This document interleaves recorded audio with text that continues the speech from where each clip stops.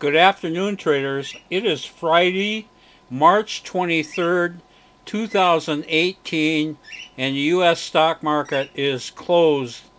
We had a typically rotten Friday. Our positions that we had on the close yesterday kind of went bad. We ended up closing out negative $2,700. We got into two new positions. Both of them were bad, and we're carrying negative $3,500 going into Monday. As you can see here, the Dow fell another 425 points. That means it's fallen over 1,200 points in the last 2 days. Given the fact that this drop has been so precipitous, I just don't feel that our losses are all that bad. In fact, I'm not too upset about them. I think this is to be expected in such a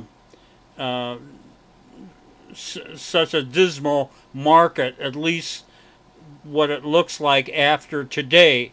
I will say, however, this 425 point drop was caused in part by Donald Trump's announcement that he wasn't going to sign the spending bill.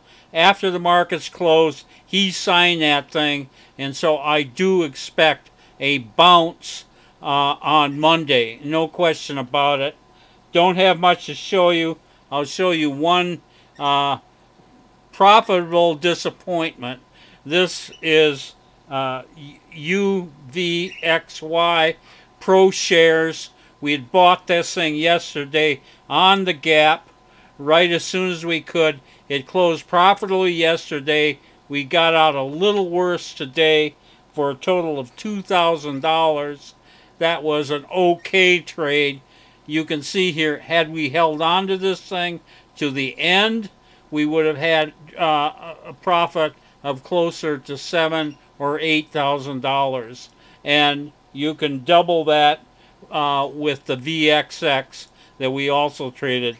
That isn't what happened. We trade a system. You know, today just wasn't our day.